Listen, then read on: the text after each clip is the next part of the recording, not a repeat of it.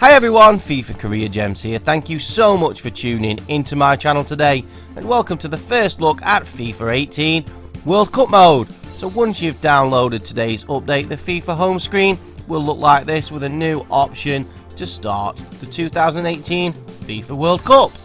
You can also go into the play menu, and where you would have your career, it's been replaced by 2018 FIFA World Cup Russia. So let's have a look at the options. You can continue a tournament that you've already started, load a previous tournament,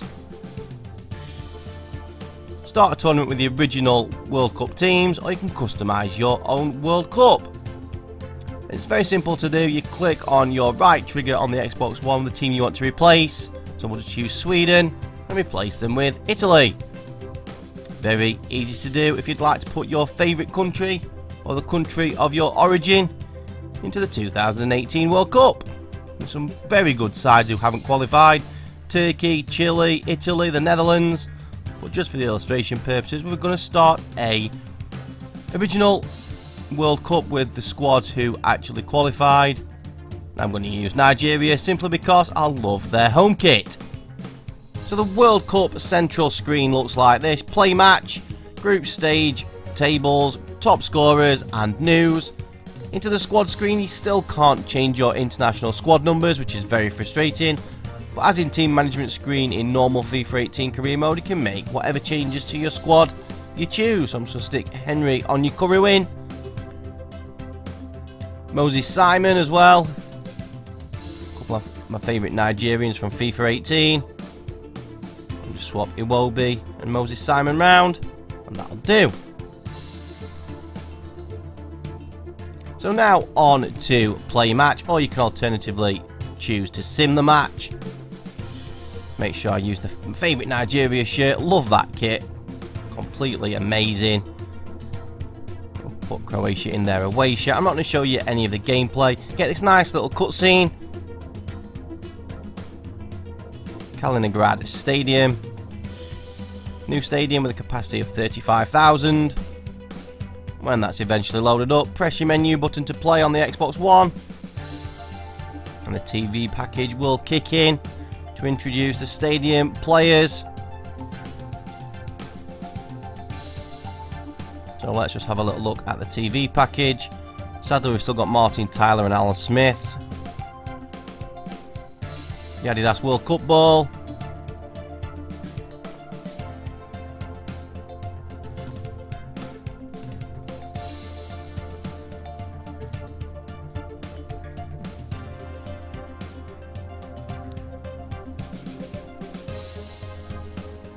Teams lining up with the logo in the centre. Look at that amazing Nigeria home shirt.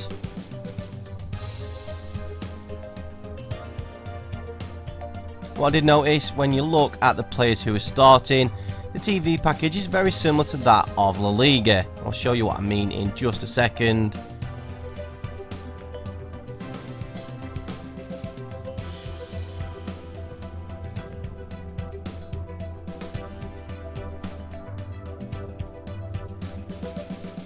So it shows you your lineup like this, your formation on the left and your players as they scroll through on the right. Very similar to, like I previously mentioned, the La Liga package.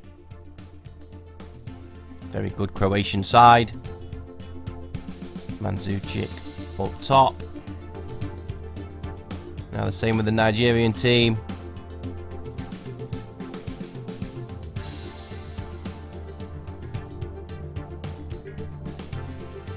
Ndidi, top player. Mikel, not a bad player. Onyekuru, Iwobi and Moses Simon.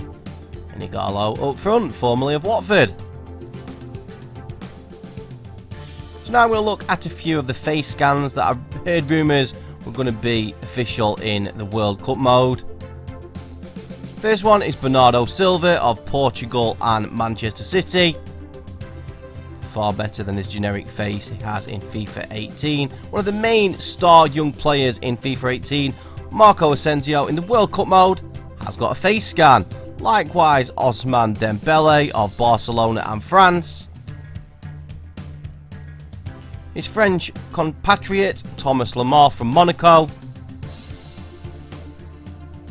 and Gianluigi Donnarumma from the not qualified Italy. Now these face scans do not carry over to any saved career modes. I have tried it on a couple of occasions. So that's my first look at the World Cup mode in FIFA 18. Very aesthetically pleasing. I'm going to get stuck into some gameplay later on, so thank you very much for watching this video. Please subscribe to my channel if you haven't already. Turn on notifications so you don't miss any of my YouTube uploads. FCG out.